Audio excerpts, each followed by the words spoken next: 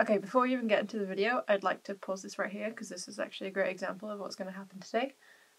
Today I'm going to run through my process of how I animate in Procreate. That's how I made this whole intro title. So if you'd like one of these intro animations for your own YouTube channel or for anything else for that matter, my email is in the description and you can email me and we can talk about your ideas and some prices and stuff. Or if you have your own iPad, you can learn how to do it yourself in this video. Okay, so the first thing that I do is open Procreate, obviously. And I am going to make a canvas that is 1920 by 1080 pixels. And then you're going to, once you've opened the file, you're going to switch on the animation assist in the little tools panel in Procreate, and that brings up this timeline. So the way that animation works in Procreate is that each layer is its own frame, or if you group several layers together, the group itself is the frame. So you can have separate layers available to edit on the same frame. So the animation that I'm going to do today is like a pirate themed animation. So it's going to have this little ship, and it's going to be a ship in the bottle, and there's going to be a sword, and then it's going to have this wax seal at the end. Yeah, it's going to be cool. So I drew all of these thumbnails out on my sketchbook first, and then I'm going to photograph them with my iPad. I don't photograph each frame individually, I just photograph the whole page, and then I separate all of the little thumbnails onto their own layer. So you will need to individually resize each image, and if you've done them in the wrong order, you'll need to reorder them as well, because I think I did that on this one by accident. But yeah, it doesn't take too long. You can also change the onion skin settings in the settings button panel on the timeline at the bottom, and it gives you the option to change how many frames before and after you can see, and the opacity as well. I usually just have it on one frame, so you see the frame before and after the one that I'm on, and I usually put the opacity between 20 and 50% depending on what I need it for. So yeah, I've got my rough animatic. So next I'm going to roughly design my ship, because the next thing to do is to do the roughs. So I got some reference images that I put on my file that I can just kind of reference while I design a little bit better than my really shitty thumbnails. So yeah, I'm just gonna roughly outline my ship, and then I'm going to, basically my plan is to just duplicate the same ship over and over again and transform it slightly so it looks like it's bobbing on the waves. This way I can put a little bit more detail into the ship's design, because I won't have to redraw it on every single frame. I can just copy and paste it. And because I'm going to group all of my layers together, as you can see here, I've grouped the rough thumbnail and the reference images together so that they're all in one frame, and I'm going to draw over them. So because you can have all of these different layers on the same frame, I'm just going to, once I've finished my ship, I think I'm just going to merge all the layers together, and then I'll have my ship on one layer, and I can just duplicate that layer into every group that will make a frame. I know this is confusing. It's a lot easier when you do it yourself and you kind of get into the rhythm of it. Yeah, once you get your head around it, you're golden. You can do anything. So I'm designing my ship here. I'm just going to do the outline. I'm not going to put any colouring or anything into it. Now I'm going to add some rough animation of the waves, because for this bit of the animation I just want it to look like the ship is bobbing on the waves. So it's going to be quite a slow start to the actual movement. And yeah, so I'm going to separate the waves into three layers of depth. I think there is an actual word for it, but I can't remember it right now. So I'm going to separate them into 3 layers. So I'm going to have the foreground, the midground, and the background.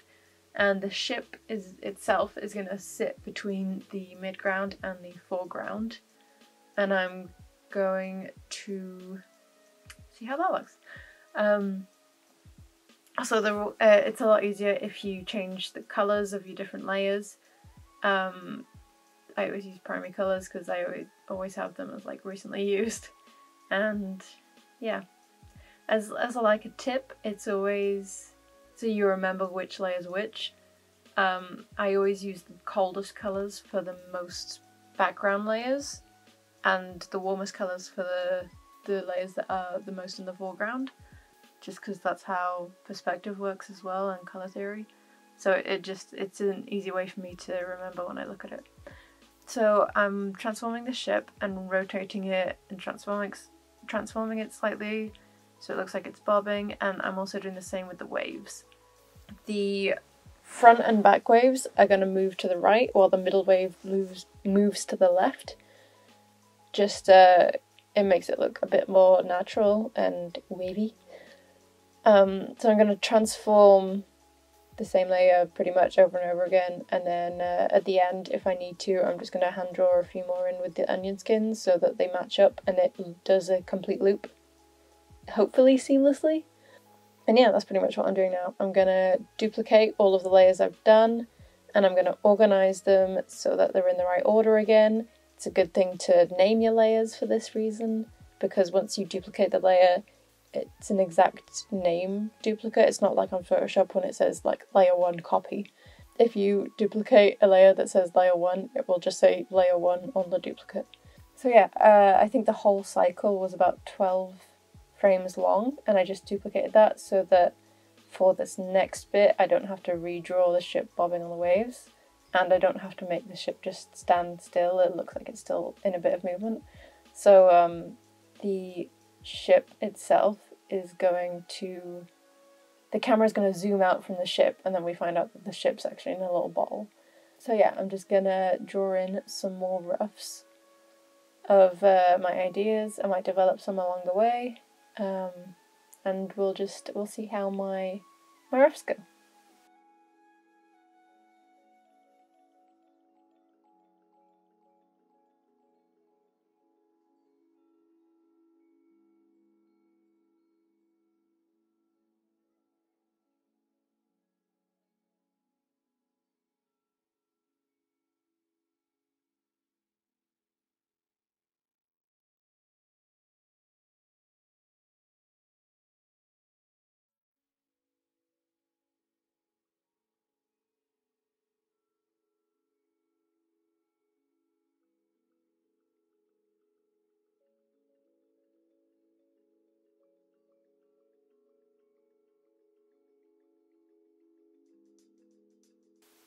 Okay, so now that I've done all my roughs, it's time to go in and do some cleanup.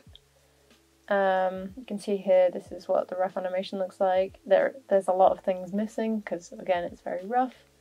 But yeah, at the end it says hire me. I did change that at the end because although I thought it was really funny, I thought having my name on it would be more useful when I self-advertise, you know? The sentiment's still there though. Please hire me if you can. Okay, so now I'm going to do some cleanup for my ship design. It's best to just do like one frame completely first so that you get an idea of how it looks like. In the biz, we call that a vertical slice. Nom nom nom. So yeah, I'm gonna make a vertical slice or a screen test or whatever you want to call it, just so I know that I like my ship. So I know my ship uses quite a lot of layers. I'm gonna group them all and merge them once I'm happy with them, because again, it's Procreate, so there is quite a hefty restriction to how many layers you can actually have, so you do have to be economical. But yeah, I'm pretty happy with my little ship. I have a palette already picked out, so I just had to slot the colours in where they look good. And now I'm going to duplicate the ship and group them with the respective rough layer. So the roughs act as a guide as where the clean bit needs to go. I can also tighten up some movement if I think it's not working right. And yeah, it's just an all around a good second go at fixing all of my mistakes. Another thing I did with the ship is I did 3 different versions of it, and the 3 different versions are just like the shape of the wave that comes up at the bottom. So that way, again, you have like another element of making it look like it's actually on water. So yeah, and now I'm just gonna clean up the rest of it as well. So after the ship is on the waves, we're gonna have it zoom out to being this little bottle. So I'm gonna clean that up and see how that goes.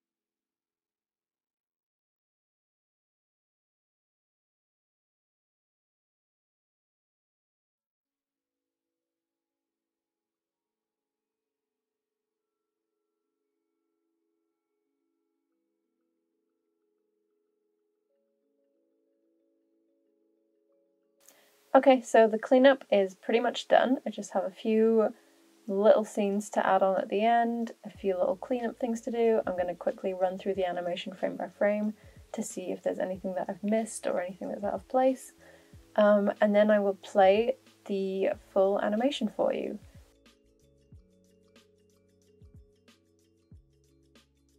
Okay, so it looked pretty good. I'm just going to play it a couple more times while I wrap up my thoughts. As you can see, I put my name at the end instead of hire me. I think that was a good decision overall. Also, I noticed that the colours didn't export as vivid as I would like, but I'm sure there's a way that I can fix that in post. Okay, so I'm just gonna quickly run through what I've actually done on this animation. I think I've finished it now. I changed a couple of things last minute, but yeah, I think I'm done now. Also, sorry if the audio is bad on this part of the video, I'm just using my camera. So let's have a look. Now, a lot of the layers that I did, I had to merge because I was running out of layers, and a lot of these are duplicated as well. So if we look in the layers, you can see that these are all just flat images now, but they used to be on 4 different layers, because I had the front wave, middle wave, back wave, and then the ship. And the ship I just duplicated over and over again and like transformed it little by little, so I didn't have to redraw that a lot. I did do all of the waves by hand though. So I did one whole loop of the ship, and I think that was 12 frames, and then I just duplicated the frames again so that it would look like a second wave. And it was at the end of that first one where the bottle came in around the sides where I started to transform it to make it smaller.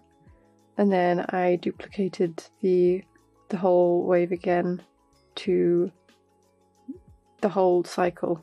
The wave cycle, I guess I call it. The whole cycle again, so that it would look like it's like still on the ocean. I didn't want it to just stop while I shrank it. Yeah, and obviously it didn't take 12 frames to get from here to here. It took like, how many was it? 1, 2, 3, 4, 5. There was 5 frames where it shrank. So obviously a lot at the end I needed to be the exact same size, and to transform multiple things at the same time, you go onto your layers. The highlighted one is the one that you're on right now, and then you can select multiple by just sliding to the right, and then you can transform them all together. So those are all in the same place now. There we go, undid that. So that's what I did with the ship. And it's kind of what I did with the bottle as well. Again, these all used to be on separate layers. The way that layers work in Procreate is that each group is a frame. So this would count as a frame, but in actual fact it's got the ship and the water in there, and then it's got the bottle, which is all of these. I've put like a gradient behind the bottle to make it look more natural, and then I've also got this, which is like the centerpiece of the bottle, so it just gives it that ring around the edge so it looks like it's in glass, or kind of. It's not a great illustration, it was a very quick animation that I did. And then I've also got the cork here that pops out. And yeah, it's just handy to have these kind of things on different layers so that I can recolor them, because a lot of the time what I do is just put it on alpha lock, and then I just can't speak today. I can just color wherever I want within that shape, I guess. And yeah, I added quite a few gradients in this one, so that came in useful. So yeah, and then again, the bottle was just duplicated and transformed on each frame. So it probably is a bit blurry in a few of these last ones, but it moves so fast that you don't really notice, and I wasn't that precious about it. But if this was like for something that actually needed to be good, I would probably just go in and clean that up. Oh, another thing. This background layer I have is just a gradient I might have shown this at the beginning of the video, but it's the very first layer, well, the very bottom layer on all of my layers panel, and you can make it a background by just selecting it and switching the on-off thing, and this just saved a few layers because instead of having the background layer in each group that I was making, I could just put one frame at the very beginning. However, I did change the background color halfway through because I made it look like it was in this little bottle, so I had to add a background layer to all of these frames. But I thought this would take up less time than it actually did, so I don't really know if it saved that many layers in the long run, but it's how I did. So yeah, and then it goes, I'm just gonna close all of these groups. Okay, so then it went into this like water splodge. This was just like classic morphing. Kind of turns into a blob, and it comes back up from the blob, and it turns into a sword. I was actually quite proud of this bit. I think I should have made it last a little bit longer than the actual animation, but yeah, it's fine. So I made a cutlass, and then again this was just duplicated and transformed, and then it makes two swords, and again this was just duplicated, transformed, and then flipped. And then I added all of the like little gooey bits to make it look like they were coming apart. I just thought it looked cool. It doesn't really make sense, but I thought it looked cool. And then we get into this bit. So originally I wanted this little spot to be darker than the background, but because I made the background darker sooner than I expected, it didn't really work, but I just rolled with it. I couldn't really be asked to rethink my whole strategy. So this was originally meant to symbolize like the black spot, because I went with this whole pirate theme. So we have like the black spot bleeding out, only now it's the teal spot, because we gotta keep up that aesthetic, I guess. So yeah, again, this is just like another background color that I used, and these frames are just solid blue. And then I'm gonna shrink this so you can see the corner. So then we have like the scroll unraveling. Again, most of this was duplicated and transformed so that this rolled up bit at the end stays a consistent size until the end, and then it like unravels. Yeah, this bit wasn't as impressive as I was hoping, because again I thought that the background would be dark by this point. I don't know, really shows how much thought I put into it. I really tried, okay? So then we have this, it was meant to be like a wax stamp, and it still is, but I had to change the colours around because they didn't kind of match the background. Originally the wax was going to be this dark red, and the stamp was going to be the lighter pink, but the stamp didn't look right when it stamped down, so I changed it. Maybe I'll change it back, I don't know. But yeah, we have this stamp come in. Oh, that's a group within a group, but the main group is still the one that shows up on the frame rate. This is just a way to keep everything together, and I can make it invisible if I need to. And then it's sploot. And then again the stamp was one that I duplicated and transformed again, so it's the same angle, I just make it larger and smaller depending on how close the camera is, because I wanted it to come like down this way. So you see in the camera it's like bigger here because it's closer to the frame, and then it goes smaller down here. But yeah, it's only like 3 frames, so again it doesn't really matter if it's just a little bit blurry on the edges. And then I added my name on it. And this is why I kind of changed the colour, because when it was red I thought it looked a bit harsh. You couldn't really read it that well. I don't know. I'm still not sure about it. When I put it in the video I might have changed it again, but this is what it is. As you can see, it's a very simple animation, but I'm still quite, pleased with it. It's, small and morphy and cute. and it's good. And I didn't spend that long a time doing it because I was efficient with my time and duplicating layers, so I didn't have to make more work for myself. Yeah, it was fun. So, in the spirit of self-advertisement, if you would like a little animation like this for your YouTube intro or whatever small little thing you need to advertise, then my email's down in the description. Hit me up and we can talk about commissioning one. Like I said, they don't take that long to do, so they will be a very reasonable price. And yeah.